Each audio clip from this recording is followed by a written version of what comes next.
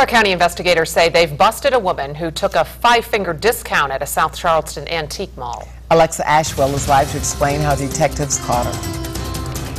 This recent theft happened at the Heart of Ohio Antique Center. Police say an employee was reviewing merchandise when they noticed two rings had been replaced with other rings. The Clark County Sheriff's Office reviewed the store's surveillance video and saw they caught this woman in the act. Police identified her as 25-year-old Jessica Cheklik. Cheklik is currently being held at Fairfield County Jail for other jewelry thefts and break-ins in Lancaster, Ohio. And now a warrant has been issued from the Clark County Sheriff's Office. The property was able to be identified by investigators, and a warrant for the arrest of the suspect, Jessica Cheklik, was requested at that time for felony theft. The Clark County Sheriff's Office arrested Cheklik for allegedly passing bad checks at another local antique business. She is also believed to be linked to several thefts in the Fairfield and Hocking County areas. Additional charges are pending. Reporting live, Alexa Ashwell, 2 News on your side.